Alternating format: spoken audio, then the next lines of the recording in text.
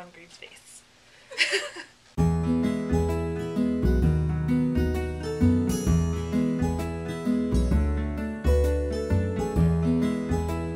Hey guys, this is Devin And Robin. from Books by the Dozen, and we are going to be doing our top 5 books of 2012. We're doing not 12, not 10, just because, I didn't read that much. and also, that would be a really long video. Yeah. So, we're just going to get straight to the point and do like 5 of our favorites. I don't even know if this is my top 5 books. I just really, really enjoyed these 5. Yeah. And I didn't keep very good track of the books that I read in 2012. So I'm going to do a better job this year, and then I can have a very defined list. Okay, and these are in no specific order. I'm just picking the ones that are in front of me. So it's not like 5, 4, 3, 2, 1 or anything. The first one I have is Perks. I almost said Perks of the Dozen. Wow. The Perks of Being a Wallflower by Stephen Chbosky. And the first book that I have also is The Perks of Being a Wallflower. I actually read this right after you, and I loved it. Me too. I can't believe that I waited so long to read it. I think it was because a lot of people actually read this in school, and I was just so anti-school reading. I'm like, no, it can't be good if they're having them read it in school. But I was wrong. I don't know why I didn't read it. It was so good. So good. That's why you're going to notice we have a theme for 2000. Yeah. 13. We have a theme specifically for January. It's books that we should have read in 2012. And I have a feeling that, you know... What were you going to say about that? I don't know. Because you read this in 2012, No, so that doesn't count. This is partially, books like this are the reason why we made this theme. Yeah. So we don't... I feel like I'm missing out. Like, the books that we're going to do later in our week of videos are wrap-up. And I feel like I missed out on a lot of good books that were out. Plus, I bought so many books last year. No, we don't need to step in a bookstore for No, for a good that's 6 another months. thing that for the resolution video that we did. I want to try not to buy as many books, which is hard to do, but So hard. I literally added 2 bookshelves worth oh my goodness gracious, 2 bookshelves worth of books from July until December. It was bad. It was like, I mean, it's not bad, but it was bad for my bank account. Moving on, focus. Alright, and the second book I have here is, of course, The Fault in Our Stars by John Green. It was the first book I read in 2012. Sorry, something fell out of it. I don't have room for that on my list, but I love that book too. This is probably my number 1, actually. I said no specific order. On everybody's But this is list, probably my number 1. But just because it's on everybody's list doesn't mean it shouldn't be on mine. It should be on mine too. My top 6 books. Yeah. And mostly everyone's read it, so we don't have to tell you about it, except for that it is amazing. And if you haven't read it, I don't know what you're doing with your life.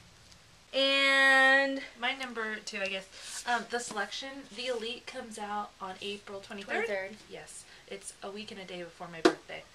I So put it in that's my what I last remember. video, so Oh, that's okay. how I remember. didn't. Right. And I'm really excited. I really liked the book. It was really fast. It was really, really quick read. And, you know, the world, I like that. America Singer. How did you America. forget that name? Right? I love how America, she's definitely a girly girl, but she's so strong. You haven't read it yet. I know. And it's like in subtle ways. People are like, no, she has breakdowns. No, I So think does that everybody. she's strong. I like really, her already. And I love this color. It's the girl with dress covers. I'm usually opposed to, but Me too. this one, even the colors of it are Who was gorgeous. it? Okay, I'm sorry, you guys. Tangent, But tangent, no, tangent. I don't remember whose video it was. I don't remember, but they were doing book covers and they were saying how I think maybe it was Cash Tuck.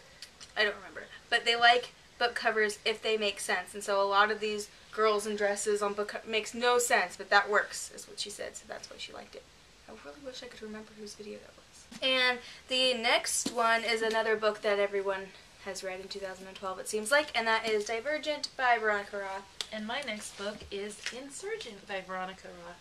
They kind of go hand in hand, but Yeah. I just picked up the first one because... And I really, really enjoyed the second book. There's a lot of people that did not like the second book, and I loved it. I liked it just as much as the first one. Yeah. So, I can't wait for the third one to come out in fall of this year. Oh my gosh, oh my gosh. So much waiting. But it's going to be worth it. It better be worth it. I hope it's worth it. It'll be worth it. Okay. Next. And the next one is actually a children's book, and I don't know why I love it so much. I just have this attachment to it, and that is A Mango-Shaped Space by Wendy Mass. It's about a girl with synesthesia. Basically, she sees colors and shapes when she hears noises, and like numbers and letters have their own color.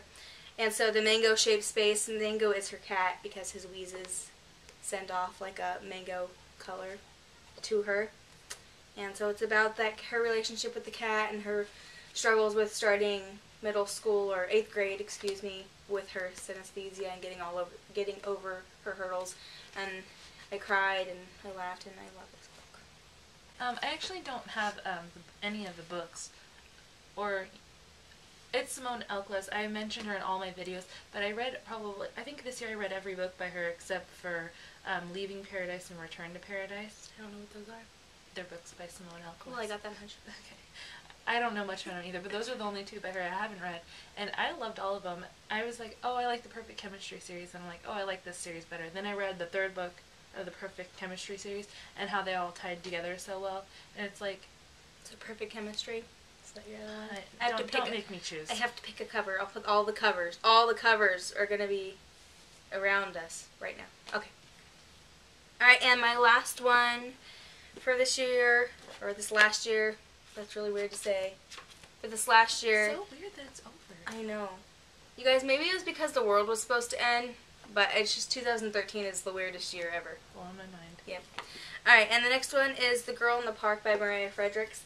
I loved this book, but I have a feeling if other people read it, they're not going to love it as much as me, and I don't know why. Sometimes you just bond with the book in a weird way.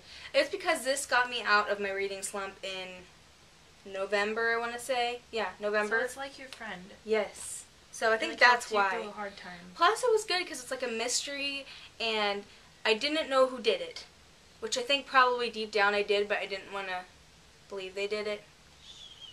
I want to read it. Don't worry, I didn't give anything away. I know, but now I'm stuck.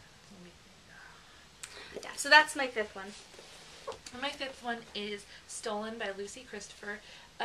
This book, I couldn't read anything else for like 2 or 3 days afterwards because I'm like, I just didn't know what to feel or what to think, and you know, it's sometimes when I read certain books, I get like so like emotional and I get like involved in them. So if something bad is happening to the book, I'm like grumpy and grouchy for a couple of days until like there's resolution. And it's probably not a good thing, but I was in a stupor for days. Stupor. That's a great word.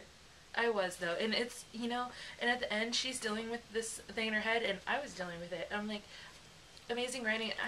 Honestly, I don't know if this is based on a true story. I hope not. God, I hope not.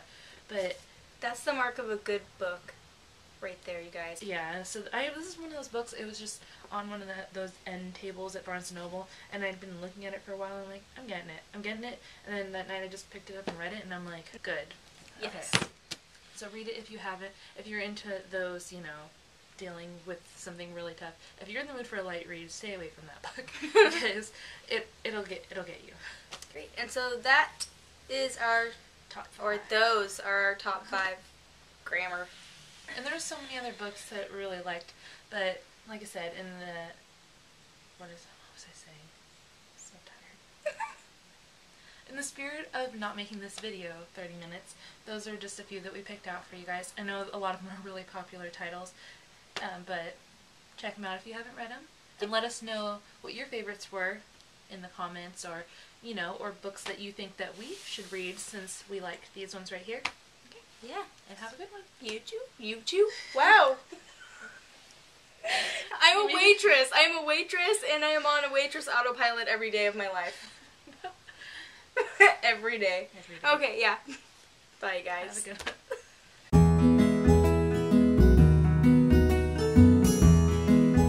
We have a theme for specifically, whoa! Specifical. How did I even do that?